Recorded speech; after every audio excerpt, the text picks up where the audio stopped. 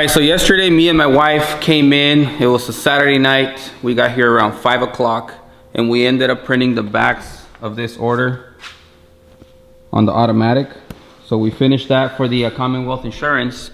And afterwards, since the machine was warm and everything was just kind of loose and working well, I decided to go ahead and take the entire Mac valves from underneath the press, and these are the ones that control the chop cylinders on each head. And I took the time to go ahead and rebuild one of them. It took me about 45 minutes because I was being cautious with all the gaskets going in the right place, making sure that everything was nice and clean and put back the way it's supposed to.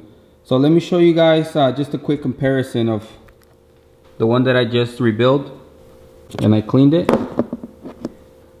So what I'm gonna do today is I'm gonna go ahead and take them out one at a time, clean them one at a time, and then put them back together the way they go.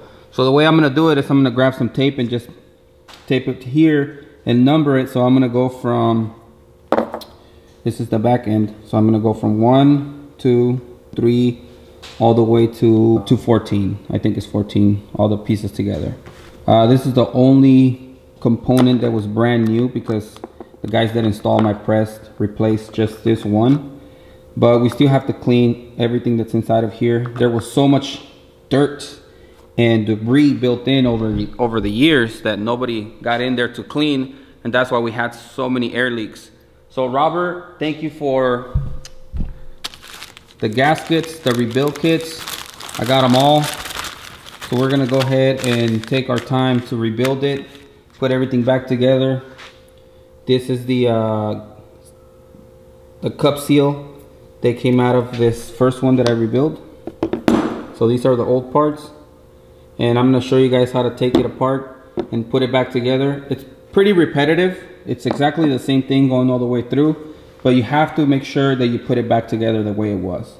So maybe it makes a difference, maybe it doesn't, but that's just the way I'm gonna do it. And let's go ahead and get started with taking the first one apart and cleaning it, because I don't want any oil, any old oil or debris inside of these Mac valves. What I'm gonna do is I'm gonna clean them with my screen opener. And then after that, we're gonna use this special lubricant. So this one has already been cleaned, rebuilt, ready to go. We're gonna consider this part number 1. This will be part number 2, so we're just gonna tape it because it's ready to go and we need the room. So we're just gonna tape that and put it away. This one's pretty much done. We're gonna clean this one, label it part number 1, and I'm gonna go ahead and take all of this out and show you guys how to put it back together and how to clean the Mac valve. So like, remember I said this was a new one, so we're not gonna mess with it. I'm just gonna go ahead and finish this one, and then I'm gonna start with the third one so I can show you guys the entire process.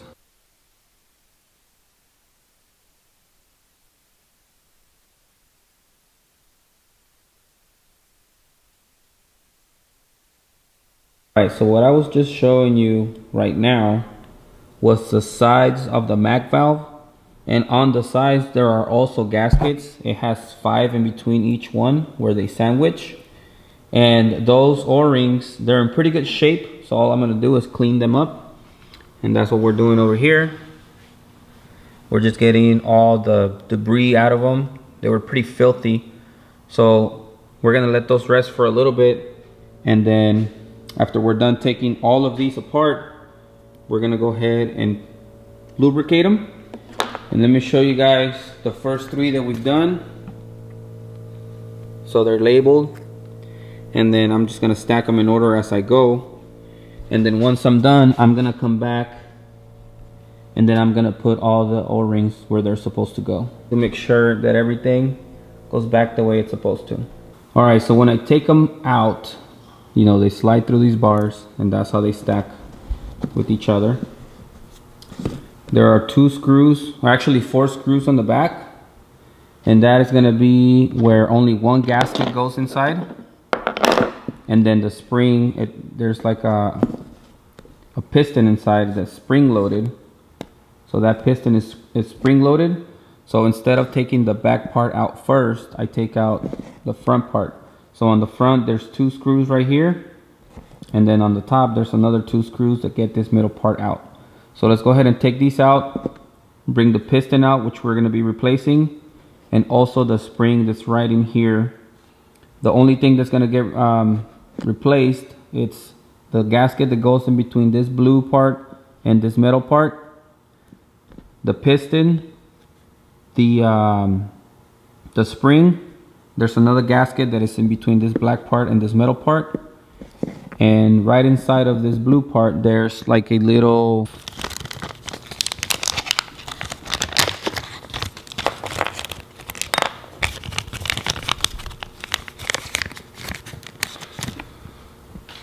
okay, so this little tiny gasket goes over here on the end. And then we have the spring that goes right here. We have the piston that goes right in the middle. We have this gasket that goes right here in between these two. And then we have the cup seal that goes right in here. So that's really it. The main thing is to make sure that everything is nice and clean. We get all that debris and oil out of there. And then we simply lightly lubricate everything with our special lubricant.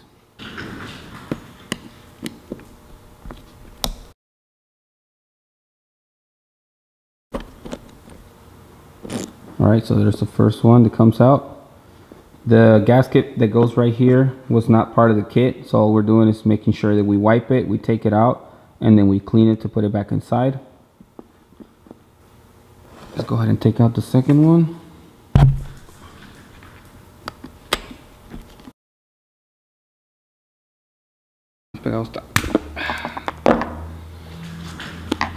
Okay, that second one was a little bit stuck. It's not a bad thing. So in here there's that little gear, and right behind that gear is where the cup seal is going to go. So once I take that out, I'm going to show you the way that it's supposed to go inside, because it is a cup seal and it works only going in a certain direction. So you have to make sure that you put it back inside the way you take it out. So that's going to be another one that we're going to fix. This is that little one that I told you that goes right in between these two. After that, we take out the gear, which is pretty filthy, as you can see. All this dirt, it's not supposed to be in there. But we are going to replace it. We have the replacement part for it. And then also the spring. So after that, we're going to take the back end apart.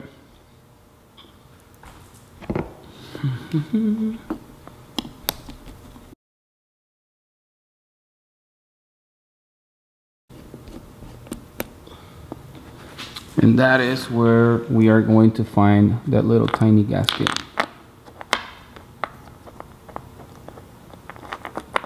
That we're replacing. So that's it. That's pretty much taking the whole thing apart. And then after here, we're gonna clean everything up with the 480. Robert recommended that we use cotton swabs. So we're gonna go ahead and use these to get inside. Make sure we get everything nice and cleaned. As you can see, it's pretty filthy. And then after that, we're just gonna replace O-rings after we lightly lubricate them. And that's pretty much it. So let's go ahead and clean it up. And then I'm gonna show you guys how I'm lubricating and putting everything back together. In order to clean this up really well, what I like to do is I grab a corner of this rag and just get it nice and wet with the 480. And I simply just run it across the entire thing on all sides. Make sure it gets nice and wet. So that does the job pretty well to get all the excess. I even like to clean the top. So you can see the difference right there. And then once I'm done cleaning everything from the exterior part, I bring in the cotton swab, and then I simply run it right along the edge where all the seals are gonna be, so that I can get all that debris out of there. And they kind of tend to stay a little moist because I damp this really well, and when I run it across, it gets it nice and wet.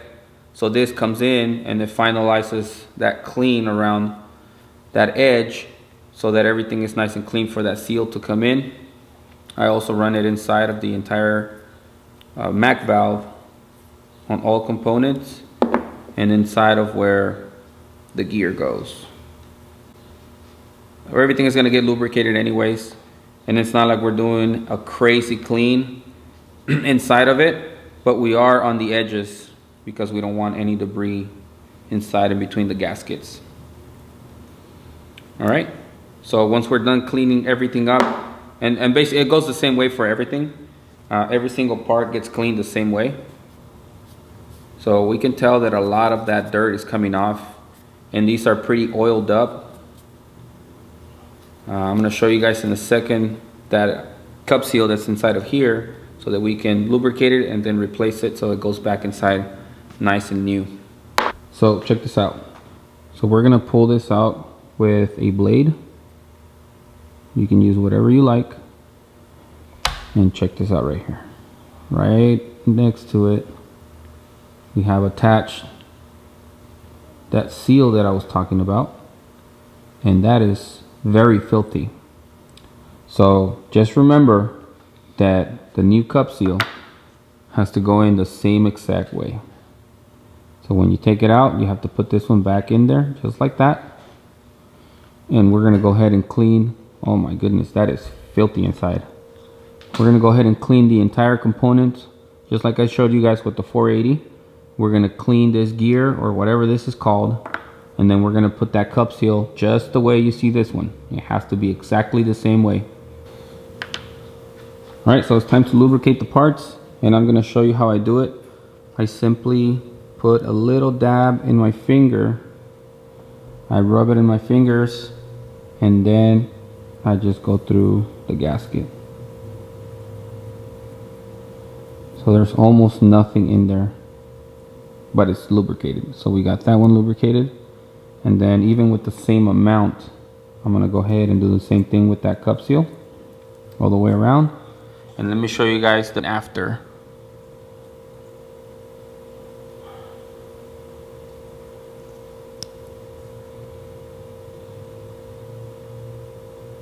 Big difference.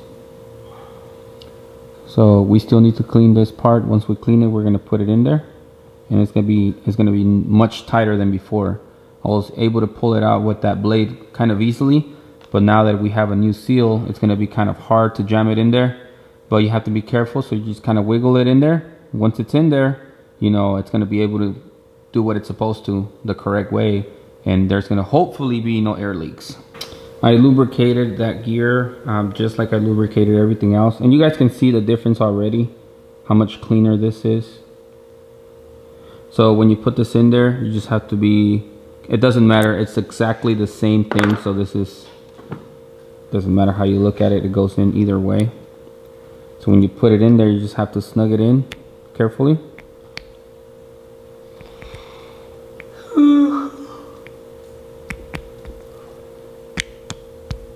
That's it. And then we're going to bring in that back part with that tiny gasket so we can screw it in. So let me show you guys. So here is what that spring goes. The spring goes on the back side. So with that spring, you can push the gear at the back side. That way you're not having trouble whenever you're connecting. ¿Dónde está la otra parte? Esta. Esa. Okay, so you know, once you put your gasket in there, you want to push the gear to the other side because you're going to have your spring in there, and you don't want that spring fighting. So you want to know that you're putting it the right way. It has to read MAC like this to where the air hoses connect. You know, put the gasket lubricated, jam it in there, screw it, and then we're going to continue with this side once we're done with that. Now we finally cleaned that middle part, and we're going to put in that gear going in like this. Right? And right in between this one,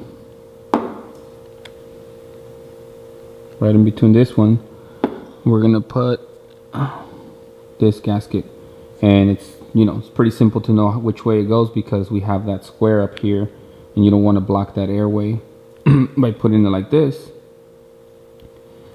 So we're simply going to put it like that, And right here we have no choice but to fight that spring. So we're gonna go ahead and press it in as we screw it, and then we're gonna get the next part put together. All right, you guys, that's it. That's pretty much how you put it back together. We do have an extra gasket. I really don't know where it would go, and honestly, I'm not putting it in because it didn't come out of here. This is that old one. So once you figure out how to get this one in there, that's pretty much fighting the spring. You put the last one, you screw it in, make sure everything is nice and clean, nice and snug. Everything is lubricated. You don't want to over tighten these. And that's it. Continue and repeat the same step about 12 times. Or it depends on how many hits you have. So there we go. Now we're gonna go ahead and label it, and then we're gonna go put it with the rest. So we have a lot of homework. I hope this is helpful. Let me know if you guys have any other way or methods of doing this. Robert, I know you said you were gonna make a video and explain how to do it. I hope this is the correct way. Once we put it back together, if we don't have any air leaks, we're gonna find out. And if we do, I'm probably gonna have to replace the seals that are in between each valve that sandwich them together. I doubt it that that's gonna be why, but if I do hear any air leaks, that's gonna be the only reason why it would leak. I have them all cleaned up and labeled, and my father-in-law left, but my dad's here, so he can help me hold them, you know, on their side. So here we have the gaskets, the ones that get sandwiched in between each valve. So what I'm gonna do is I'm just gonna come over here and grab the next one that goes in, and then sandwich. Basically just slide it in place.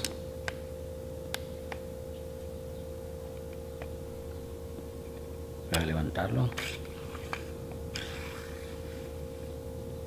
That way the gaskets sit where they're supposed to, and then we're gonna grab the next 5 from that bunch, put them in here, and then slide them all the way through, screw those together so everything is held in place. Then after that, we're gonna go and put it back on the press so we can fire it up and see if we have any leaks. So let's go ahead and put these together, put the hoses right back where they're supposed to go, and fire it up to finish the job. So the last tip that I'm gonna give you guys is this is how you make sure that there's absolutely no air leak in between the valves. We had an issue with one of the valves earlier because it was damaged. So we replaced that valve with one that we had extra. And what we did is we turned off the lights in the room, and then we ran the flashlight up against the back side of the valve all the way around, back and forth a couple of times. And if you cannot see any light coming through at all, and I'm talking about this, not this one right here, this one, all the way through with the lights off, you'll have a better visual of what's going on. And that way you'll be absolutely 100% sure that there's no air leaks whatsoever. So the last thing that I'm going to tell you guys is when you're tightening this up, you have to make sure you have a flat surface so that they're all sitting nice and flat. And it's better if you use one of these Allen wrenches, if you guys have one. And that's it. We're going to connect all the air hoses. We're going to power it up, and we're going to call it a day. Hopefully there's no air leaks. I'm going to fire it up, and I'll let you guys know if it leaked or not. All right, you guys, I'm gonna say this is a success right here. Everything is looking fine. That little air leak that you guys hear is coming from this elbow. So this elbow has a little leak, and after that we should be pretty much air leak free from down here. All right, hope you guys learned something good today. I sure did.